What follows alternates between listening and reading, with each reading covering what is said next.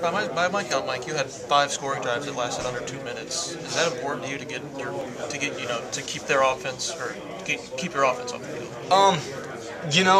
Whenever you score, it really doesn't matter how quick you do it. But to be able to do it and as fast as we did, makes other teams aware of how big of a threat we can be and how fast we can score and what type of playmakers we have. So in that aspect, yeah, it's great. But it's just giving the other team more time to score. So I'm not saying we need to slow down. I'm not saying we need to speed it up. But as long as we get in the end zone, Talk about Locke's 166. Kid had a big night. Great night.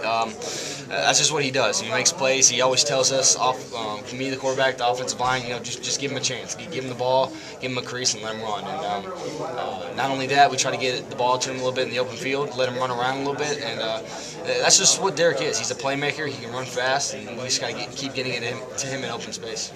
Mike, when you guys went to Florida, obviously a couple years ago, the block punch, things just snowballed, really got out of control. Right. Will you all talk about that? You're a senior. Will you talk about that at all with the team this week, or you just put that out of your mind and this is a completely different team? You got to make them remember. You got to make them remember what it was like, especially the guys that were there.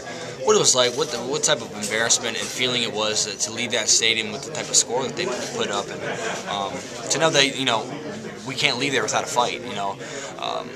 Whatever may happen, we got to prepare ourselves, and we got to play it like it's the most important game of the season, because technically it is, because it's our next game. I mean, we can't be 5-0 unless we're 4-0. That's the way we think about it. So, biggest game of the year coming up next, and we've treated each game as the biggest game of the year. It's just we've got to plan a few things and be ready to go to a battle.